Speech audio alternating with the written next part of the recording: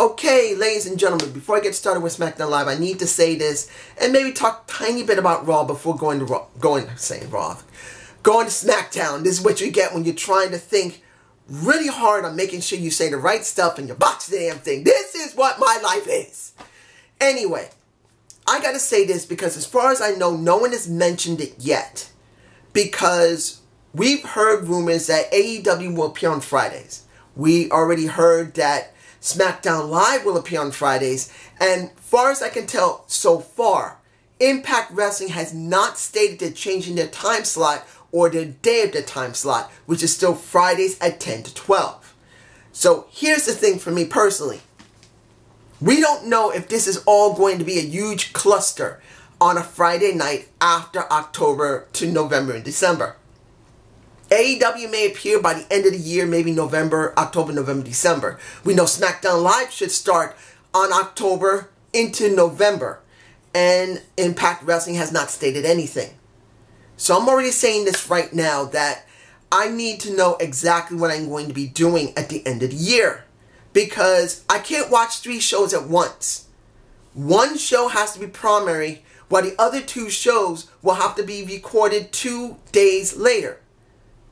Because you're going to have the Friday night show, of whichever is going to be either AEW, Impact Wrestling, or SmackDown Live, then Saturday's show, and then possibly a Sunday show, because that's a lot to look at. Looking at 2 shows back to back on a Saturday, I'm not going to lie, that's a lot to take.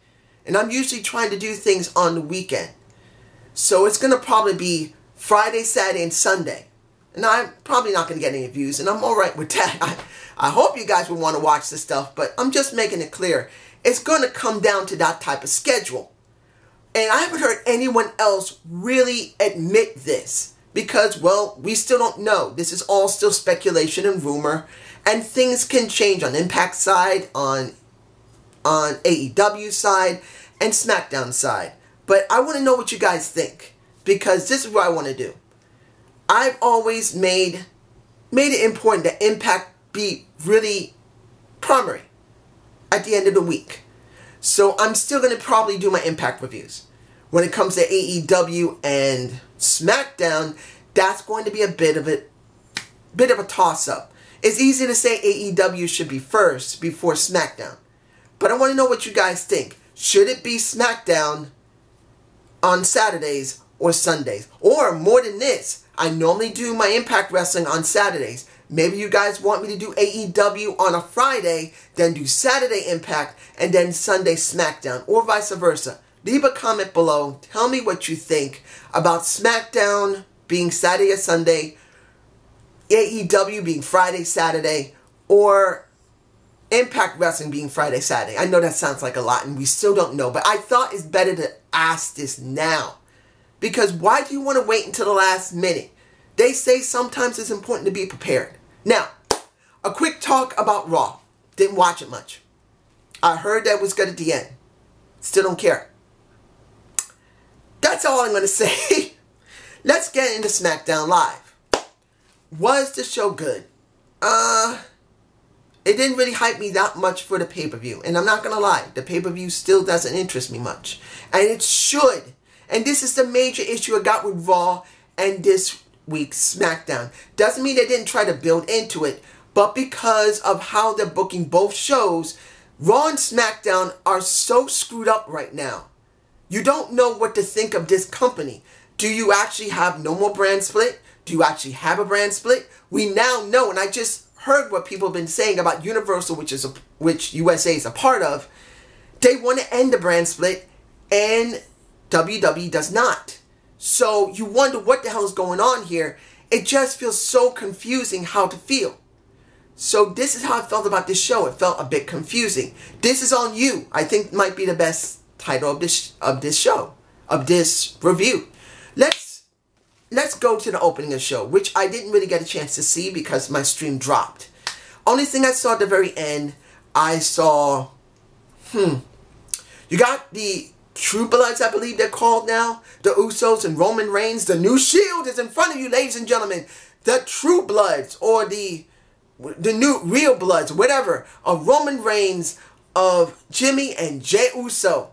They're gone there. I knew they'd go there. I realized once they start pairing up Jimmy and Jay with Roman Reigns, they're doing this because they know he needs support cast. Because he's not getting over. So you got that. And then you have basically Daniel Bryan with Eric Rowan. You got Elias and you got Shane McMahon. And then The Miz, which was really the saddest thing there. And I'm going to go straight to the match. 3 to 4 handicap match. The True Bloods, I believe they're being called. Versus Shane, Bryan, Eric, Elias. And if I remember correctly, the heels won. And then The Miz comes out to destroy them along with the Usos and Roman Reigns afterward. I'm not even going to fill in the blanks. You guys have seen it. You don't need to. Was the match good? I saw some of it. I actually saw almost all the match. I'll give it to you like this. The Usos were the ones who made the match. Roman wasn't the main issue there, even though he was supposed to be.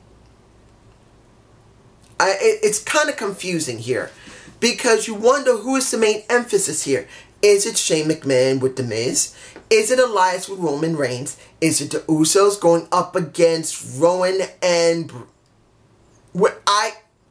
It's in my face. They're going to be... This is the thing that gets me with the Usos. They re-signed again with the WWE, and look where they're acting. Look where they're going. Look where they're going to be performing at the kickoff show of Money in the Bank, trying to get the SmackDown Live titles.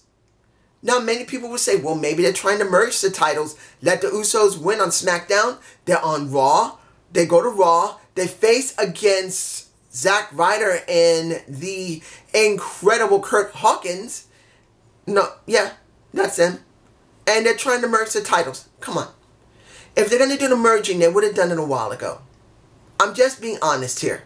Like I said, finding out now that USA Network, Universal, and Fox Sport want the brand split ended, and the WWE either they're trying to book it to try and end it, and they're doing so sloppily, wouldn't it be important to put that on the show, that match? Trying to emphasize that the tag titles might be merged together? It just feels like nothing. And like I said, the person that felt the saddest in that entire match was The Miz. Not because he had to be left out of it, because if he was there at ringside, if he interfered at all, the steel cage match would not happen. That's not the thing. The thing is that all of this craziness with the wild card rule should only apply to one person on both rosters, and it's Mike Mizanin. This would be a great feud if only The Miz was allowed to go between brands and go after Shane McMahon, because they're trying to emphasize it, but with the wild card rule, it means nothing. The Miz feels irrelevant because they have this stupid rule that 4 people are supposed to come when there's more than 4. More than 4 have been appearing on both shows. I don't even know how many people appeared on this show. I don't.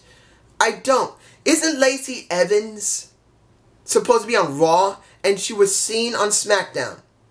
Let me see if I can remember correctly how many people appeared. You had Lacey Evans, you had Ricochet, you had the Usos, you had, who else was there? I forgot. There was somebody else. I don't even know who else was on that show that probably wasn't supposed to be there. I just don't know. Oh, Roman Reigns. 5 people. I just remembered. No, wait a minute. Roman Reigns is supposed to be on SmackDown. I take it back. But he feels like a Raw guy. So that means, weirdly enough, he's the 5th guy if they're emphasizing him so damn much on Raw.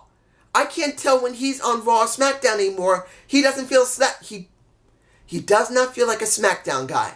He should feel like a SmackDown guy, but because he keeps jumping back and forth from Raw, where is he a SmackDown guy? He feels like a Raw guy that's visiting SmackDown instead of a SmackDown guy visiting Raw. Let's move on. We had a match. Fatal 4-Way. Sierra Almost versus the Mustafa Ali versus the Randy Orton. And guess what? I forgot one person in that match until I saw his damn face coming down to the ring. I'm going like, wait a minute. There's supposed to be 4 guys. Who's the 4th one? I can't remember. Now I remember Finn Balor. Finn Balor feels so blank. Blank.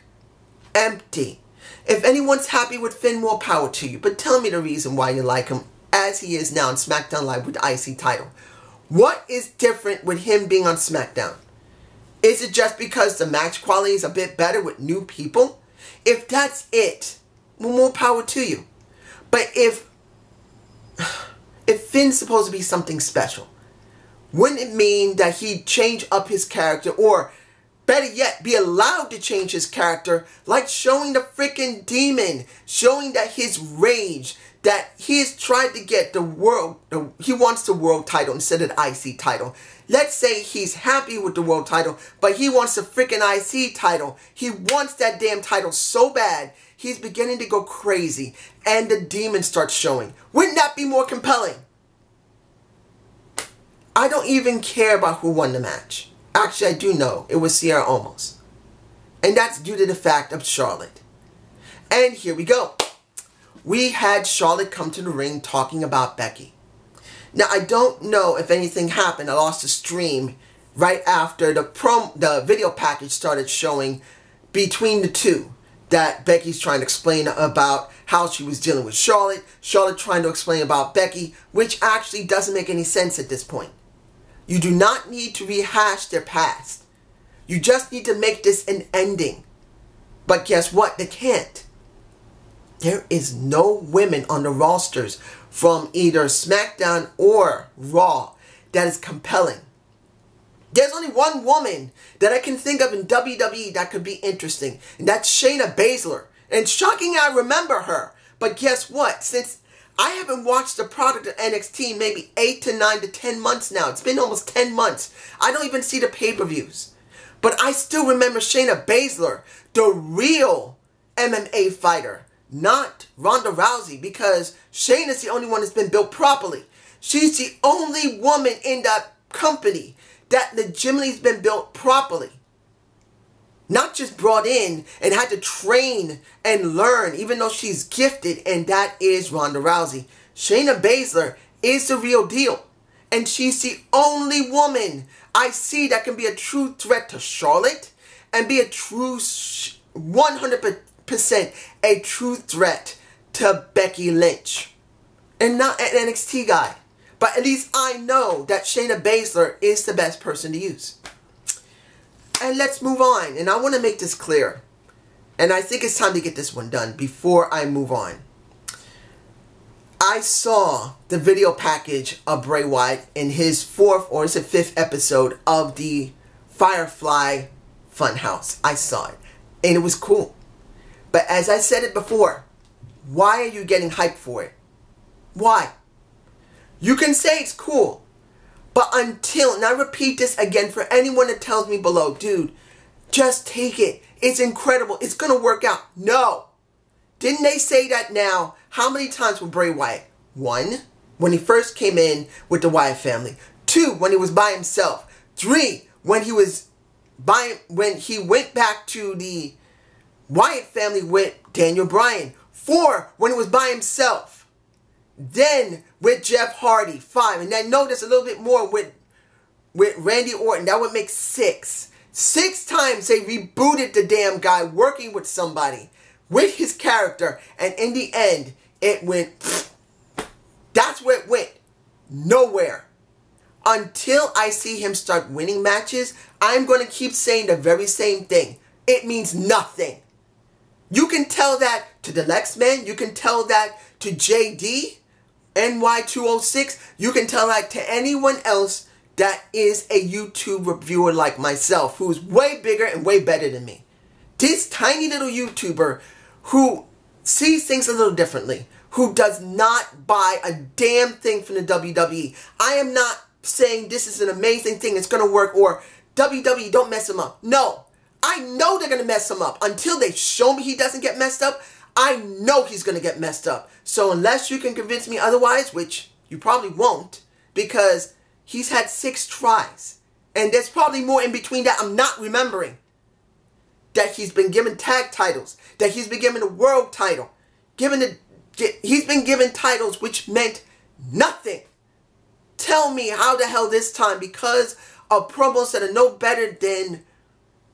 it angers me about Matt Hardy. I'm about to say Jeff. It angers me about Matt Hardy and the Broken Brilliance. It was so damn good, and it could have gone somewhere, and they could have made money in a freaking company, and they didn't give a damn. Let's move on. Oh, that angers me. I'm sorry. Let's go to the next match, which really didn't mean much.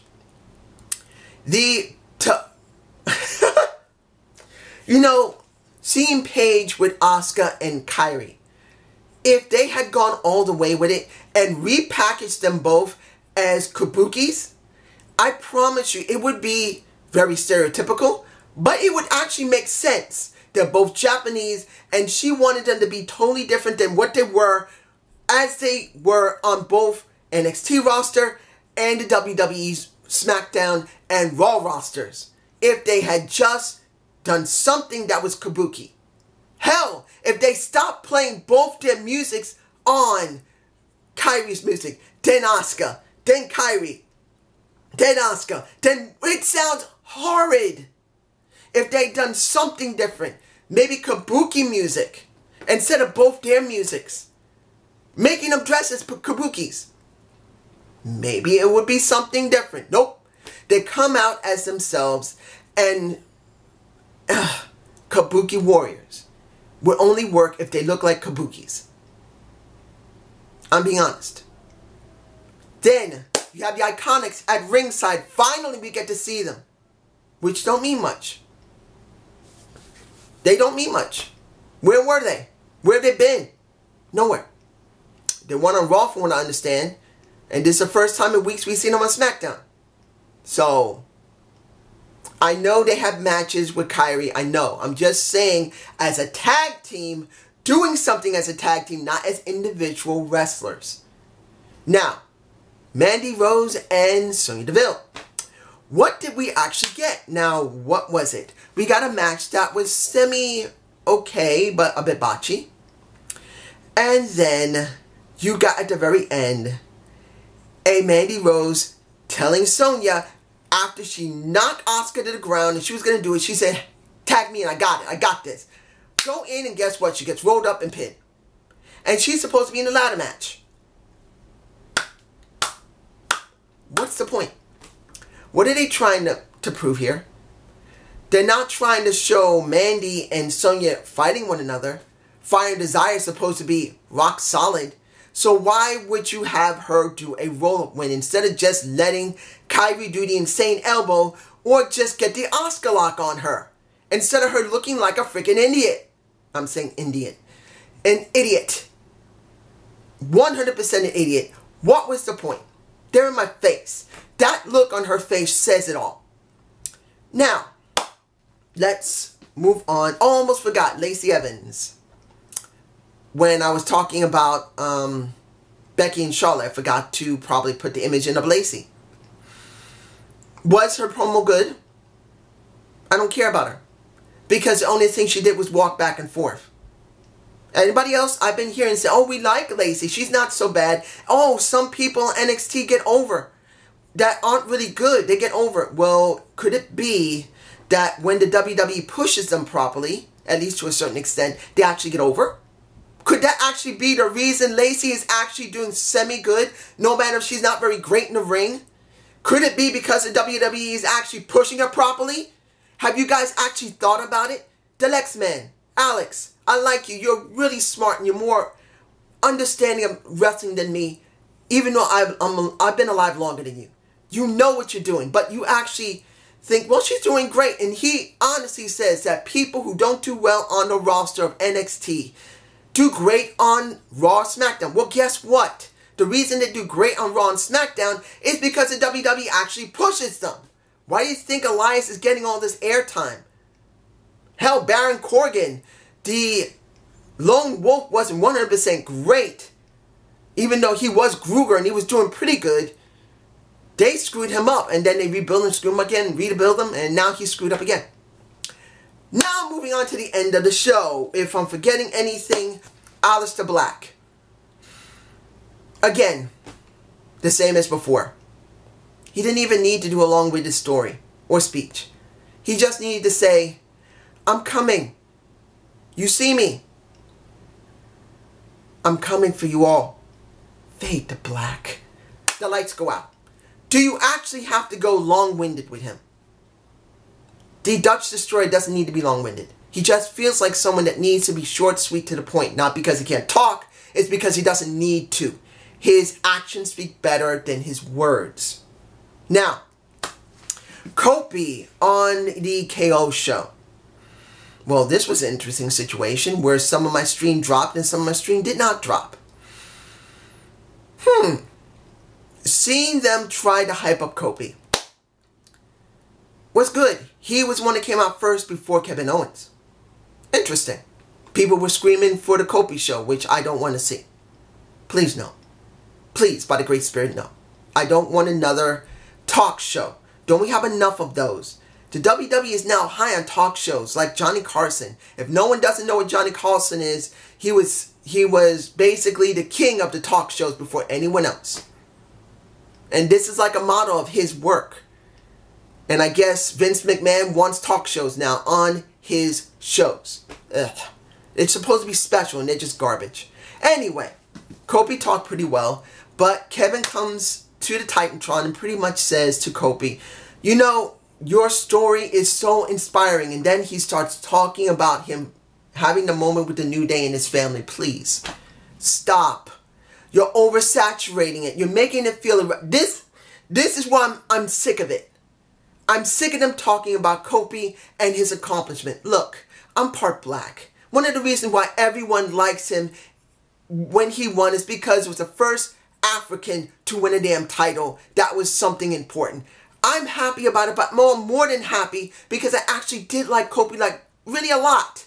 I thought Kofi was a damn good untapped talent and he deserved a world title. And I'm glad he has the WWE title. But when you do this, you oversaturate him and make him look like he's nothing. You get sick of hearing him, oh, that moment, it's dumb. You don't kill a horse that way. You don't beat it over a head with a stick over and over again when it's beginning to die. You're supposed to just let it die. Let that part end. Let the horse just die instantly. No. You try to make the horse live longer. You gave him drugs to stay alive. And then you beat the damn thing until it finally dies, not of exhaustion, but torment. This hurts. Now, was the segment good? Yes, it was. What Kevin said was very poignant. You're on your own now. Let's see if you can handle yourself. And then my stream dropped, and the only thing I saw was when he came out, Kevin Owens, Kofi came out of the ring and started attacking him, and then Sami Zayn appeared. Now, I'm not surprised to see Sami. I'm not surprised to see him. It's not surprising they would pair them up again, which I think they shouldn't have. I would rather see Sami by himself, but since they have messed him up by making him job to Braun Strowman, even though I did hear yesterday he had a really good match with Braun Strowman, it doesn't matter to me. You made him job by throwing him into a garbage truck about a week or two ago. I don't care.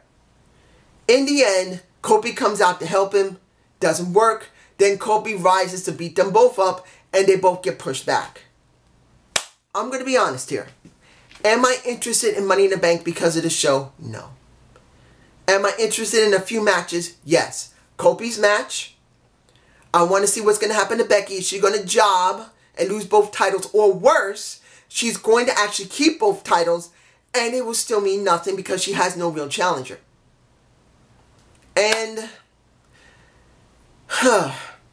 don't really care that much other than that. I don't. I know I could say the Miz and the steel cage match with Shane, but it's just...